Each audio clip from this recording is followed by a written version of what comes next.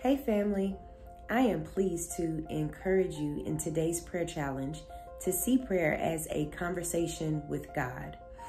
In this natural world, conversations are a dialogue between two parties, two people. So one person speaks, another listens.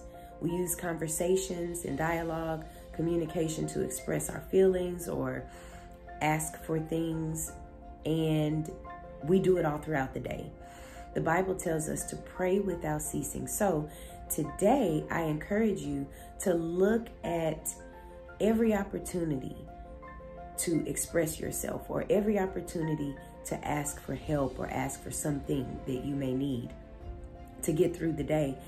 Encourage you to express those things to God in conversation and get Him involved in every aspect and every area of your day today. In this natural world, we communicate mouth to ear, but in the spirit, we communicate and fellowship with God, spirit to spirit. And so if we're communicating with God, we're not just speaking, we are also listening. So look for those opportunities to speak and share with God, but also take that time to listen, to develop and train your heart and your spirit to hear the voice of God. He'll give you ideas, He'll give you leadings, He'll give you wisdom and thoughts on certain things.